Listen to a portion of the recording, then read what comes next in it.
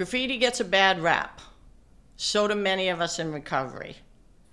So we found a way to turn the negative to the positive. And recovery graffiti is a blast. It's the best way ever to give back. Recovery graffiti is cool, it's fun, and it's always free. So if you love art and you're in recovery, or you want to support people in recovery, do yourself a favor.